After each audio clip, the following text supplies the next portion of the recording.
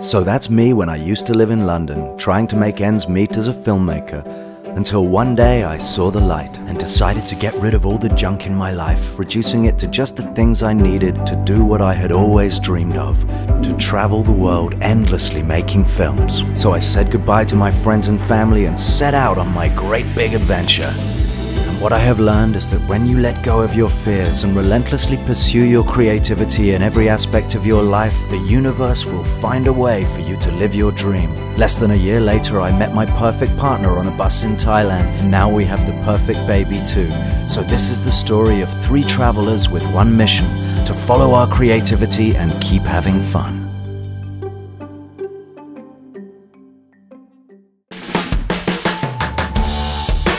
When Sabrina and I met on that bus in Thailand, I knew that our meeting was important in some way, but I could never have foretold that less than a year later we would have a baby. I don't have much video footage from this year, mostly because I was busy enjoying my new relationship, but I'm going to do my best to tell the story anyway.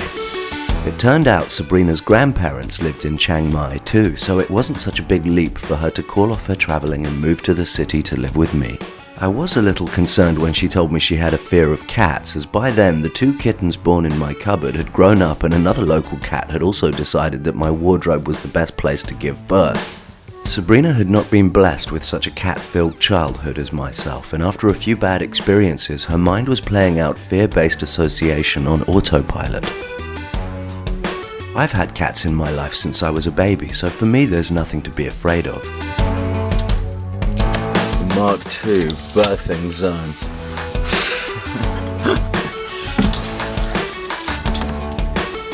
My family of cats was growing up quickly, and the kittens were already starting to explore the world outside of my sock drawer when Sabrina moved in, so there was only one thing she could do. As with any fear, the best cure is always to confront it. So confront it she did, and it didn't take long before we were one big happy family.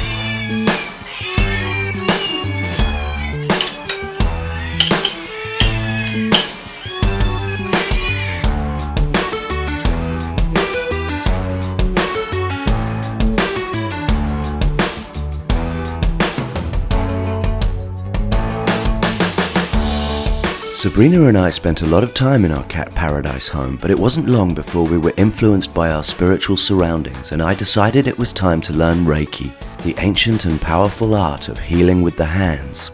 And Sabrina decided it was time to learn Thai massage. After that, the 2 of us traveled around a bit and saw some wonderful sights and some very unique toilet signs. Then we decided to head back to Europe together to see our families. First stop was the UK, and despite the weather map looking like this, it felt good to be back. Sabrina had never been to London before, so we started in Greenwich and then made our way up the river to see the classic sights of the city and spent a few days behaving like tourists.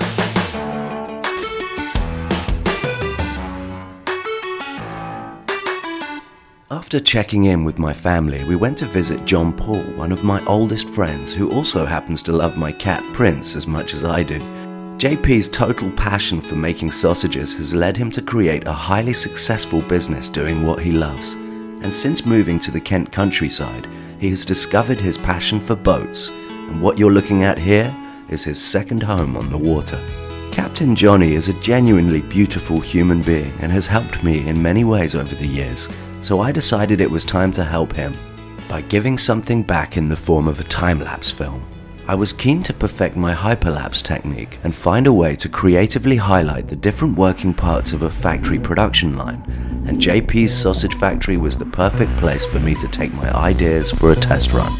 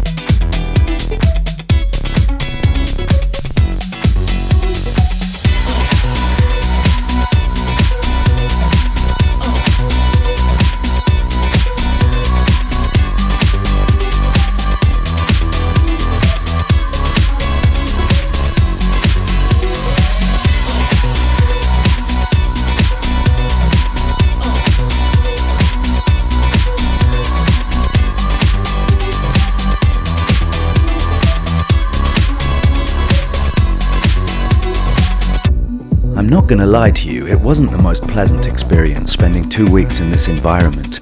I live on a mostly vegan diet and firmly believe that no animals need die in order for us to survive on this planet, for the simple and irrefutable reason that we have the anatomies of herbivores.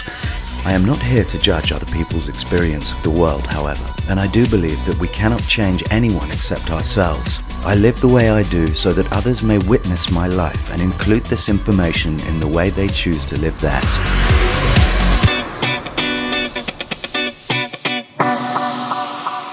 And then something unexpected and magical happened. 2 pregnancy tests confirmed that our first baby had arrived. A little quicker than we had expected, but our baby clearly had a schedule of his own. So we thanked him for choosing us and welcomed him into his new physical body with all the love we could muster. Then we moved to a most tranquil part of the UK, Lechlade-upon-Thames in Oxfordshire, where I was happily reunited with my beautiful cat Prince. Sabrina was introduced to life with a growing bump, and I learned to fly my first quadcopter, a DJI Phantom II.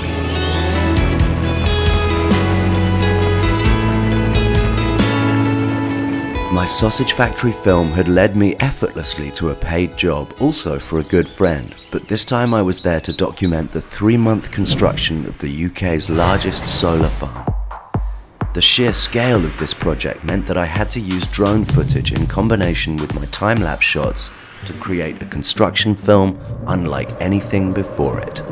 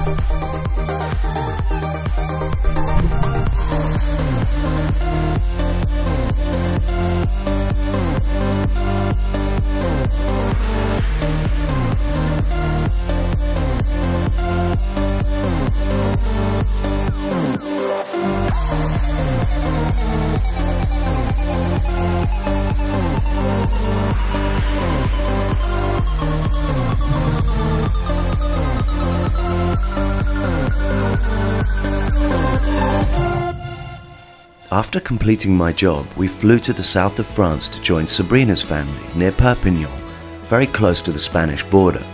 It was there that I had the idea to turn Sabrina's growing belly into a time-lapse film that would not only document the pregnancy period, but also the many locations we visited and the growing number of baby clothes in our wardrobe.